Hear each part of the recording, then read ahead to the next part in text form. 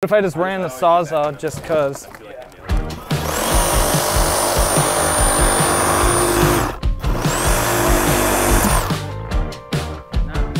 Kind of. Hey everyone, this is Brendan with McKellar Construction. We're here in East Grand Rapids, getting rained on, but it's not gonna stop us from having a little fun. I'm here with Steve Cornwell with Zeeland Lumber, and Steve is our window rep over at Zeeland Lumber. I like to call it a window specialist. I specialize in windows and exterior doors. Whenever there's a need, whether it's a new home, renovation, a homeowner has a small project, I get involved to make sure that the right window or door goes in the right application. We're just trying to be gentle is all. It's the first one, so.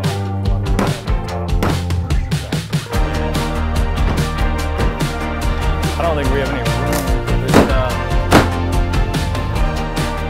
All right, hold on, Cole.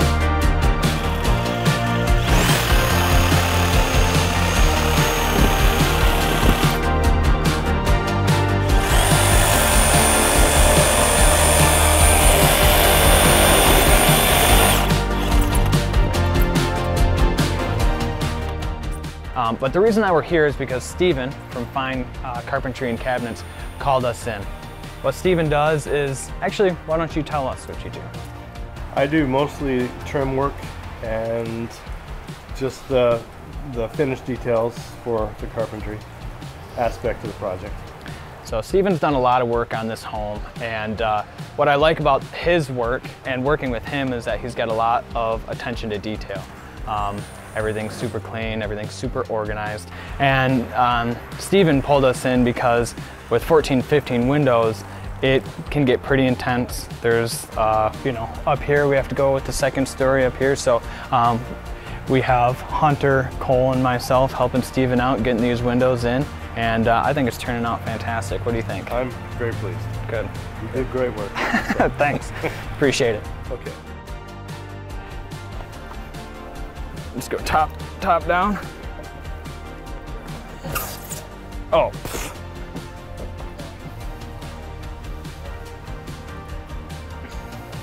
Lighter than a pack of bread, Hunter. East Grand Rapids here, older home. We're trying to follow some of the old architecture and bring it back with new technology that lasts as long or longer than the existing windows. But we thought that the lines of this Elevate Marvin Elevate window really matched what was here already and gave us some of the grill patterns we were looking for. You want to go here or all the way up, 62.5. So we got 2 inches, we only need 1. We'll have 73 1/8, so we'll have, you know, inch and some change. So yeah, good news. What we have here is, this is a piece of cedar siding that you get stock in many places. What people usually don't do is put this extra filler right here that keeps this from collapsing. And that's amazing. Amazing craftsmanship that I love to see.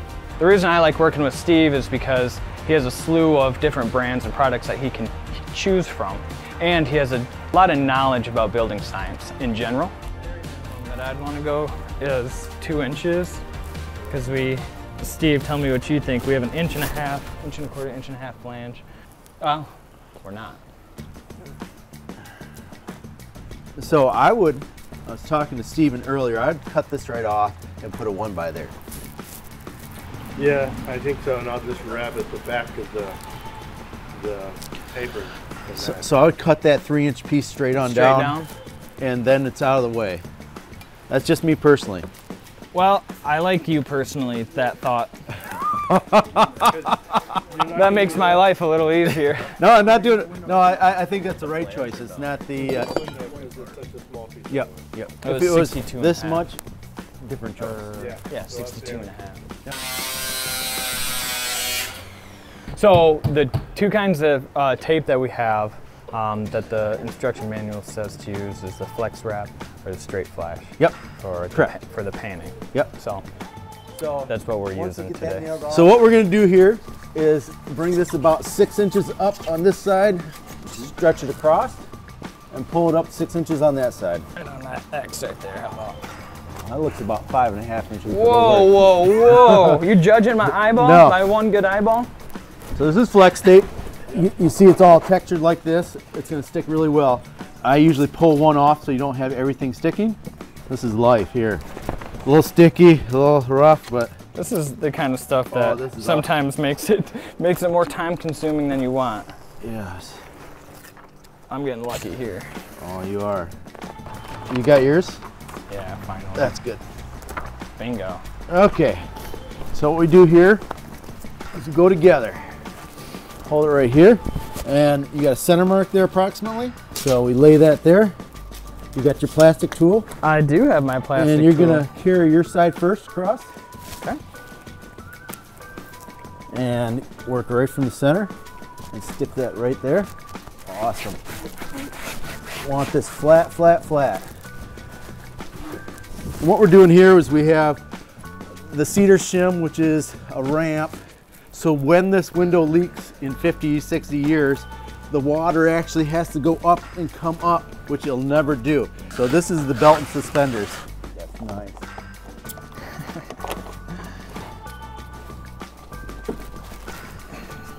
How are we feeling, Steve? Oh, I'm feeling good here. Good.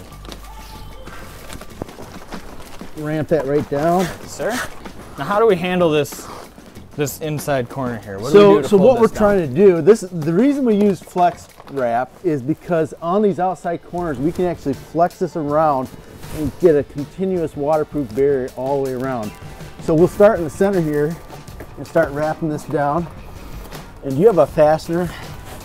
Yeah, Cole, you got a roofing nail on you? You want to just pound one here right Yep. in the middle? Perfect. And we'll just keep on wrapping this down like so. There's no race to waterproofing. Okay, so here we're going to push that down and massage that around that corner. Okay. And that'll spread that open. That's where these little lines are. And it'll wrap right around so that it's a solid seal. Gosh.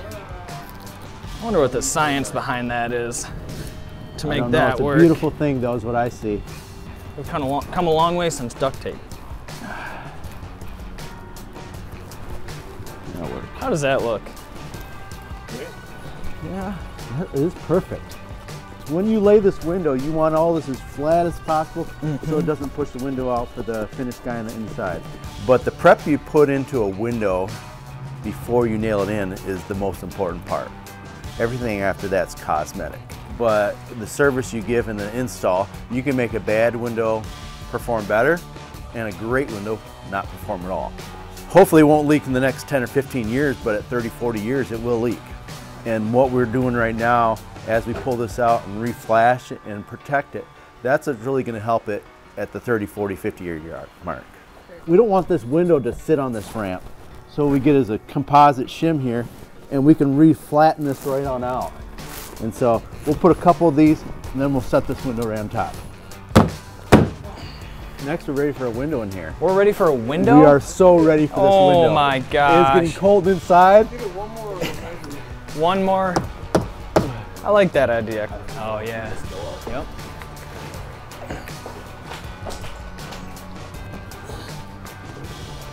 How you doing? You want to sit down for a sec? Okay. No, you're good. Want to go through the bushes? All right. Set it down for a sec. Oh, sorry.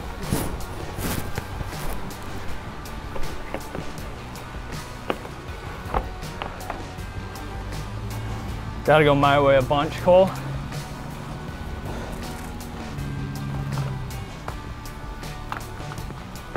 Needs to be lifted up. There's that half-inch flange in the bottom.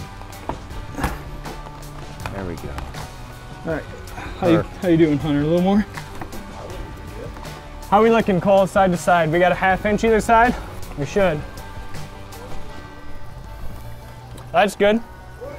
Are you even side to side?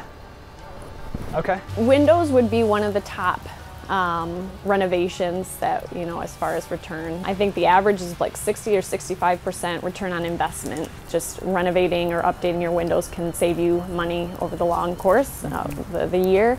And long term, really, for your home value.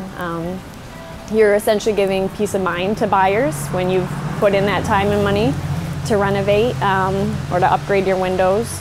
A lot of different manufacturers have different nail flanges that have, and some are removable, some are combined. And the nail flange doesn't necessarily hold the whole window up and down, but it holds it so when the house breathes, it doesn't flex it out. What we're going to do right now is level this thing and make sure it's square, level, and plumb, and then we're going to start setting the screws into these fastening holes. I got 99% weight. Right there it is. It was perfect now.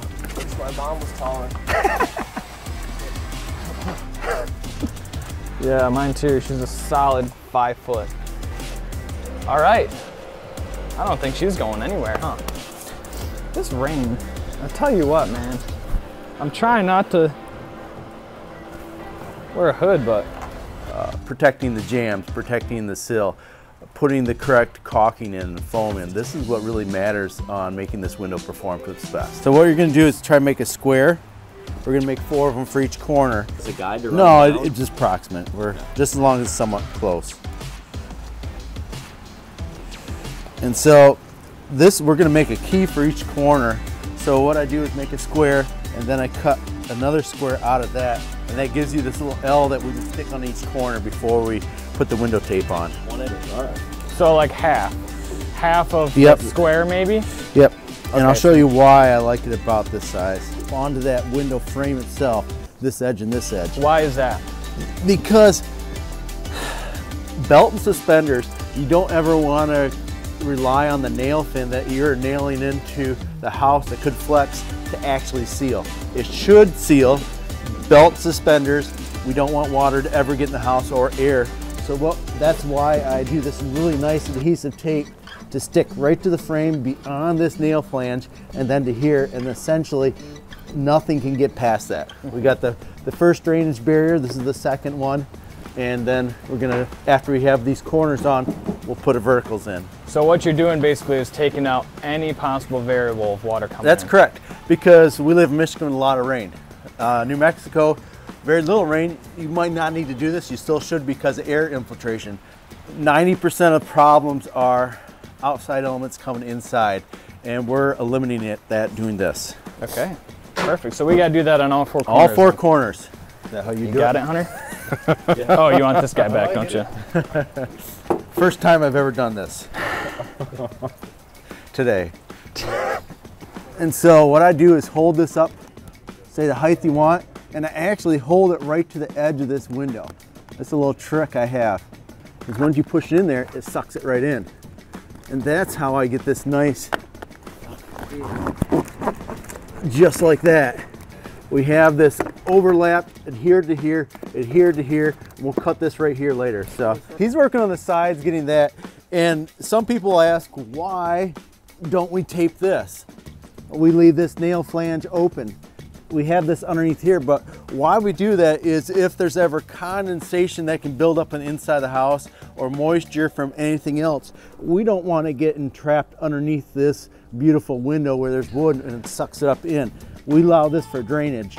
So if there's any inside water or condensation, it can still come out and come over this and come out into the, without touching any woodwork. So always leave this open. And I've been working with Steve for a while now. We've been working on installations together. Everybody at Zeeland Lumber has been great. And it's been awesome to work with Brendan. I've been in the industry for 27 years, and I'm always looking for new young talent that loves what they do. They do it well. They represent our company and their company well to the client. I can't say enough about working with you. Well, thanks, Steve. I appreciate it. No hugs.